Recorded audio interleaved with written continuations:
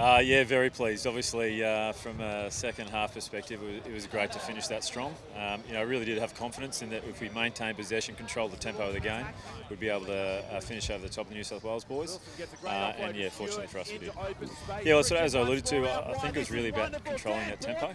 In the first half, New South Wales tend to control that and played around set piece.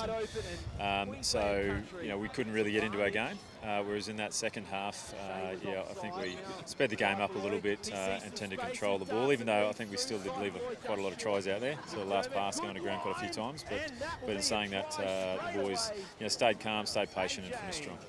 Yeah, mate, every week in this NRC competition, it's real credit to this competition that there's no easy game. Like you've got to throw everything at opposition every week, and there's a lot of sore boys, following training sessions. So it was no different this week.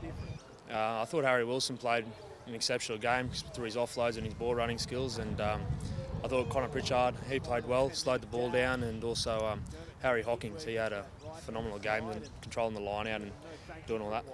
It's going to be a big week in recovery, and we'll be flying early to go to Fiji, so the boys will be doing everything they can to get their bodies in shape for the weekend.